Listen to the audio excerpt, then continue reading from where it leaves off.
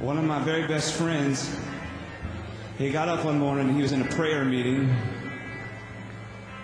and he prayed this prayer. He said, Lord, if it would shake the youth, I believe he said the youth of the nation, I'd give my life. He said, I'd give my life today if it would shake the youth of the nation.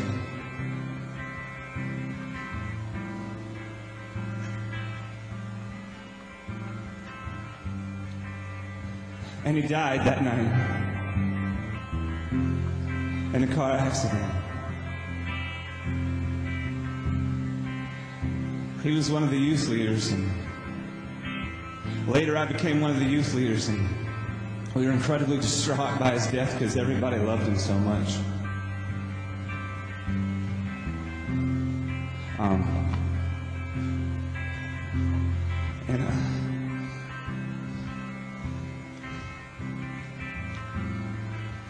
But at the same time, we knew he offered a precious sacrifice for something we believed in. We believed that a movement was going to rise from his death.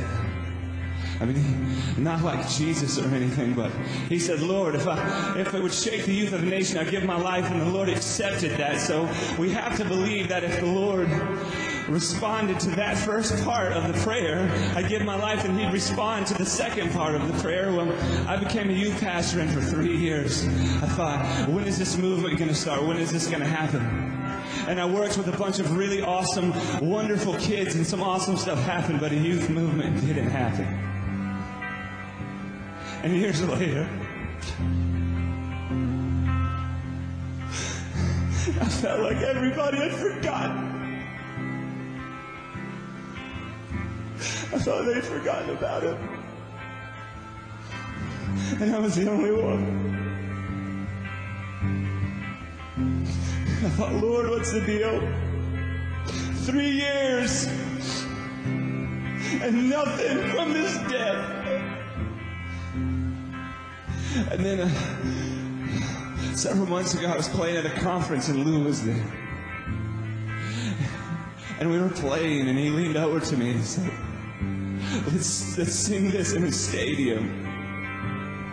And that kept ringing in my head. Let's sing this in a stadium. When I realized, the day after he died, I woke up and I wrote this song the very next day. And it's not my song, but the song has had wings. Everywhere it goes, I get emails from kids who have been delivered. I have people who have been saved just by listening to the song. And if this has nothing to do with me, maybe I am arrogant, but I'm not arrogant in this, is that I truly believe that this song is in some way a fulfillment to his prophecy, Lord. If you would shake the youth of the nation, I'd give my life. So he died, and out of his death I wrote this song. It's not even a worship song. It's a story about a guy named Stephen who meets the Lord for the first time after he's died.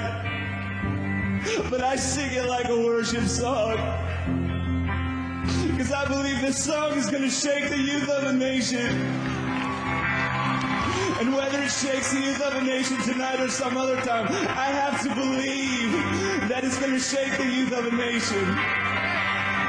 So would you sing it with me to the Lord, but also as an intercession for the lost and the broken who need to know the true, real, deep love that only Jesus has to offer.